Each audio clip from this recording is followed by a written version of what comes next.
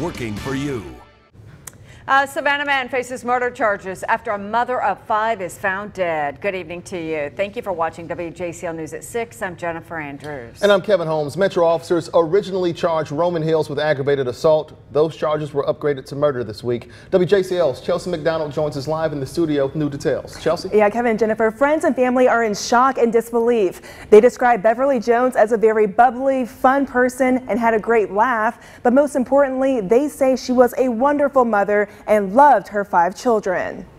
5 little hearts are broken because they will never see their mother, Beverly Jones, again. I could not believe it. Metro Police charged this man, Roman Hills, in connection with Jones' death. Rashonda Hayward Harrington, a high school friend of Jones, says Hills was the father of Jones' 2 youngest children.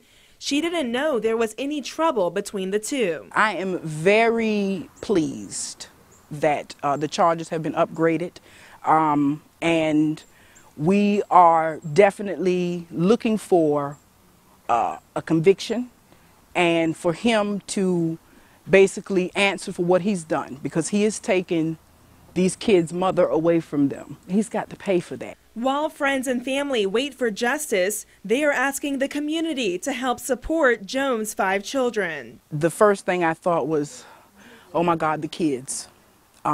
Because they've lost probably the most important person in their life, you know, with this tragedy, their mother. Now, Jones' funeral is set for Friday at the Savannah Funeral Home, and friends have set up a GoFundMe page for Jones' children. You can see a link on our website, WJCL.com. Meanwhile, Roman Hills has not been arraigned yet. Kevin and Jennifer, we will continue to update you on the very latest.